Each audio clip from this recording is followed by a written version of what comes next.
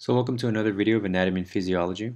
In this video I'm going to be highlighting the muscles of facial expression. Okay, so the muscles of the head can be divided into two main divisions. You have the muscles of mastication, which I do have a video on those muscles, which you can view right here. And then you have the muscles of facial expression. Okay, muscles of facial expression are innervated by cranial nerve number 7, which I also have a video on, and you can view right there. Okay. I've divided these muscles because there's so many of them into 7 sections. I don't get to discuss every single one of them because there's so many, but I do take care of quite a bit of them here in this video. So with the first section, I want to discuss first the most superior muscle of these. And this one's called your occipitofrontalis. Okay, occipitofrontalis. Occipital because you have an occipital belly of that muscle on the occipital region of the skull, of course. In fact, let me go ahead and hide this for you so you can see it. So here's your occipital, the plates of your skull, and then your occipital belly lies right superior to that. Okay, and then you have what's called aponeurosis, which is a connective tissue that connects or makes this muscle continuous with the frontal belly of this muscle, which again lies on the frontal skull plate. Okay, so occipitofrontalis. So when you have a surprised look, when someone surprises you or you lift your eyebrows up, this is the muscle that is responsible for that. Okay, elevates the eyebrows. So secondly, I want to take a look at your orbital region. Okay, so this is your Orbicularis Oculi, which has three layers to it. Okay, so the part that's responsible for pinching your eyes shut, okay, and you can close it when you close them with force. That's the orbital region, which I have highlighted right here.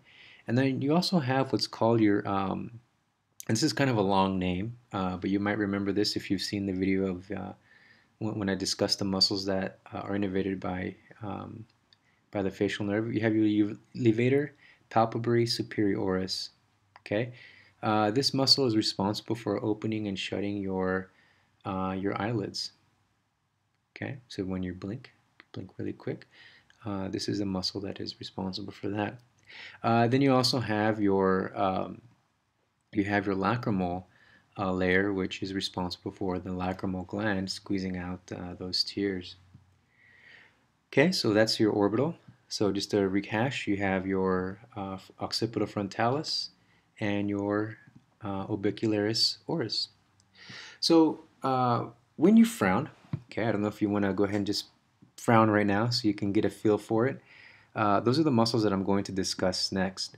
Now, to get a good view of all of those muscles, I'm going to hide part of this occipitofrontalis right there. And you can see right there in the background, that little muscle right there. In fact, let me hide this one right here. This is your depressor supercilli.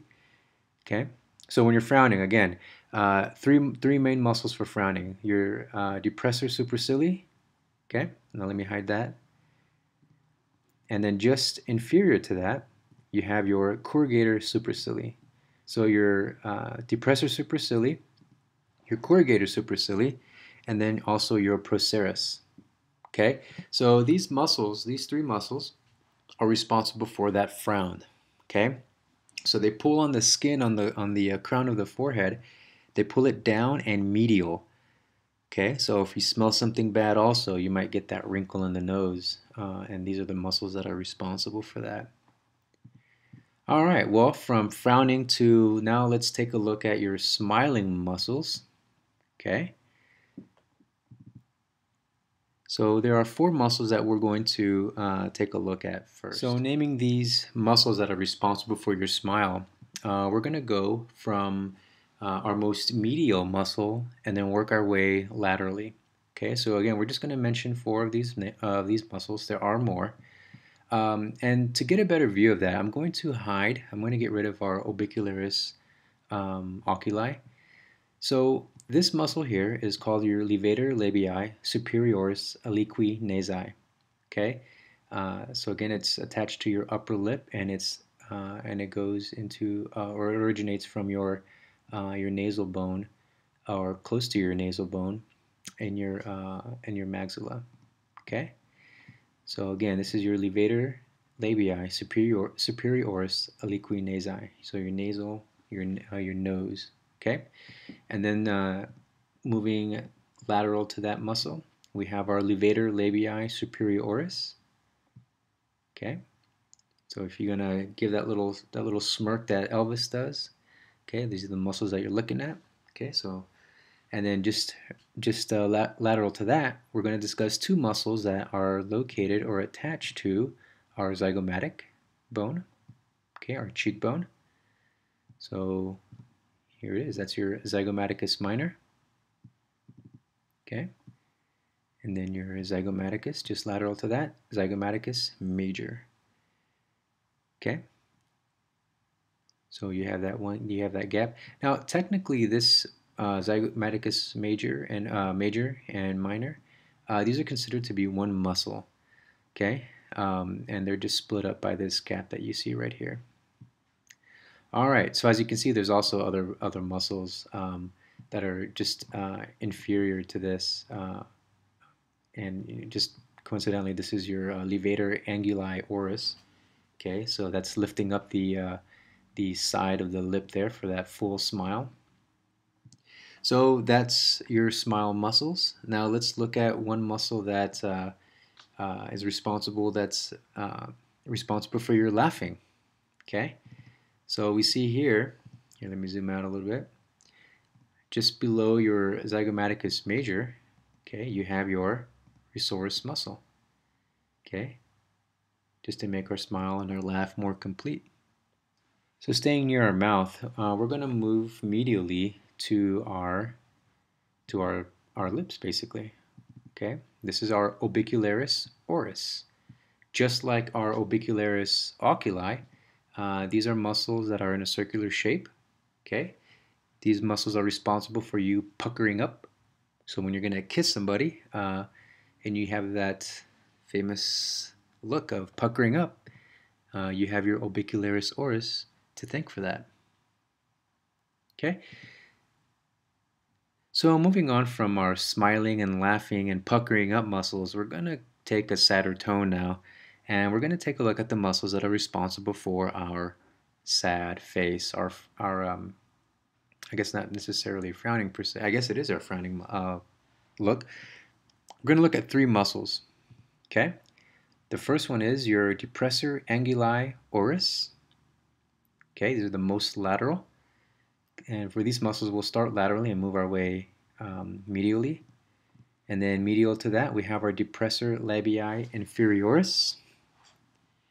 And then if you've ever had your lower lip quiver, you know, I don't know if when you see somebody cry or a little kid cry or something, and their chin starts to quiver, here we have our mentalis. Okay, so these are three muscles that are responsible for our sad moments. Okay, and that's our frowning, our depressor muscles that pull down on the lip, and this one pulls down on the angle of the lip. Okay, that's why it's called a depressor anguli oris. Okay, and much like your levator anguli oris, so this one will give you the smile, this one right here, and below that you'll have the one that will give you the frown. So that's our muscles of facial expression. Okay, again, by no means is this a complete or exhaustive look at these muscles, but it does give you an introduction to the muscles that are responsible for the facial features or expressions that you have.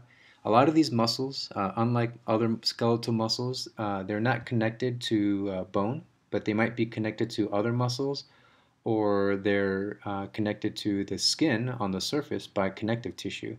Hence why they are able to manipulate the skin like they do to give you these expressions. Okay, so good luck in your studying.